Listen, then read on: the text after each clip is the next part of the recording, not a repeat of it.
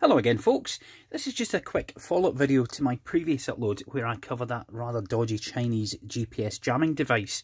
If you've seen that video, you will recall that I mentioned that people might be inclined to use such a device to defeat one of these, which is a car insurance black box GPS tracker.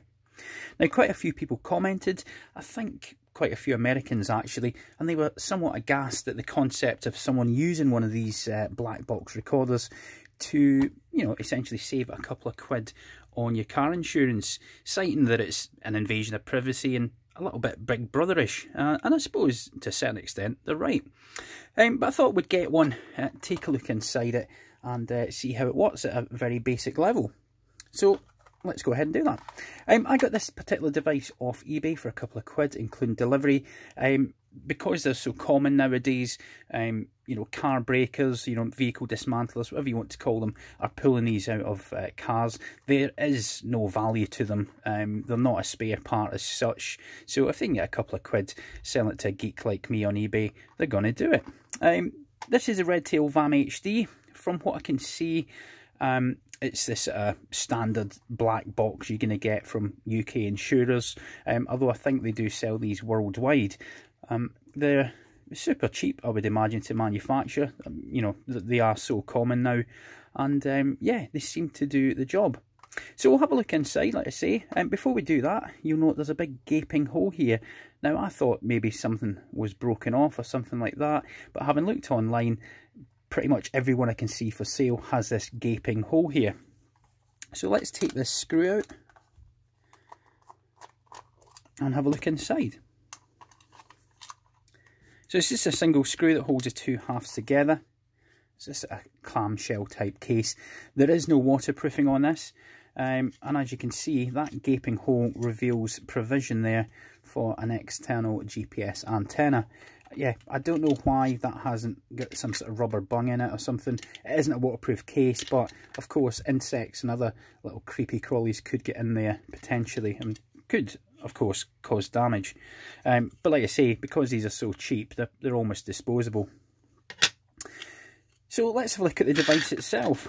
So double-sided board, and yeah, essentially what it's doing is it's using this GPS antenna, this patch antenna, to monitor, of course, the position. But there will be an accelerometer in here under one of these cans. We'll have a look in underneath those and see if we can see anything interesting. And what it does is it takes the position and the accelerometer data and puts it through a cellular device. We can see there's this Telit Quad V3 with the old IMEI number there, and that's basically pumping that data back to your car insurance company. In this case, it's using an Orange SIM card. Now, I don't know how long Orange have been out of business. Well, they're not out of business. They merged with T-Mobile to form EE, which is now owned by British Telecom. And so this is probably a couple of years old now, given it's an Orange SIM card. But yeah, that data goes over the cellular network, and of course if you're a good driver, you're going to get cheaper insurance. But if you're driving like a maniac, then your insurance company may put your insurance costs up. Of course, this data is also monitoring the number of miles you're doing.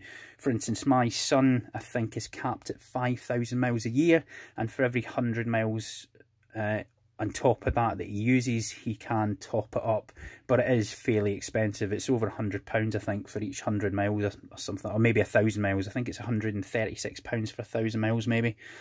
It is, really expensive. But yeah, one of these things does, in some cases, cause you to save a few pounds on your insurance.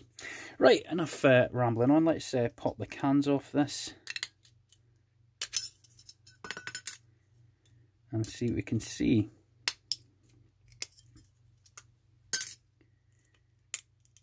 Oh, that sounded like something breaking. Yep, a little inductor there. Not to worry, this will never be used again. Okay, so here we go. So we've got our GPS antenna here, and we've got who makes that? Furuno. Okay, so Furuno, if there are any sailors watch my channel, you'll be familiar with that name. They make a lot of maritime positioning sensors, that sort of stuff, and this is an E-drive eDrive Opus 7. So yeah, that's the GPS chipset. The fact that it's called eDrive would suggest that it is, you know, proprietary or specific for driving devices. We've got the cellular package there. That, let's say, that's a Telit GL865 Quad V3. That's what's converting the data, or sending the data, I should say, back to the servers. In here, looks like we've got our sensor suite in there. Looks like a little small accelerometer in the top right corner there, and other bits and pieces. And there's a little broken inductor that I just smashed. And on the other side, this is more, I imagine this is the data, or, you know, what's converting the data, probably serial data into data that can be sent over the cellular network. In here we've got, this looks like a MOSFET, and 573, I'm sure that looks like a voltage regulator, maybe a, you know, some sort of controllable voltage regulator. And that's all it is, really. There looks like a lot of connections here.